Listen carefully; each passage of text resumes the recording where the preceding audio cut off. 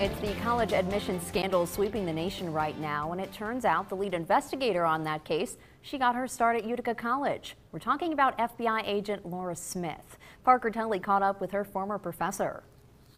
On Tuesday, several celebrities and even more business people who cheated the collegiate system to get their children into the colleges of their choice were revealed. In a way, it's scamming people who would ordinarily get into a college legitimately.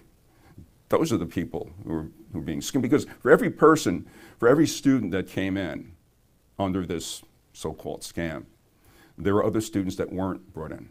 Donald Rebovich was one of Laura Smith's professors at Utica College, and he gave us some insight as to how Smith might have been able to crack the case. We have hypothetical scenarios, and we give the students hypothetical scenarios for group projects, individual projects on tests, where we give them sort of like a case with all kinds of aspects similar to this case, and except that we don't tell them the answer to how it's been committed, who's committed it. And they have to play the cat and mouse game and come up with the answer. Like if I was an investigator, if I ran an investigation unit, who would I interview first? Smith had to use her understanding of several communication techniques to complete the affidavit.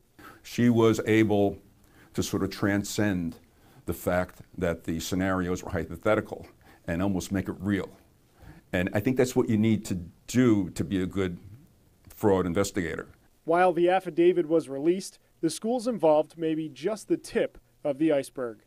You have to think like a criminal, or you're not going to catch them. And she was able to do that. In Utica, Parker Tully, Eyewitness News.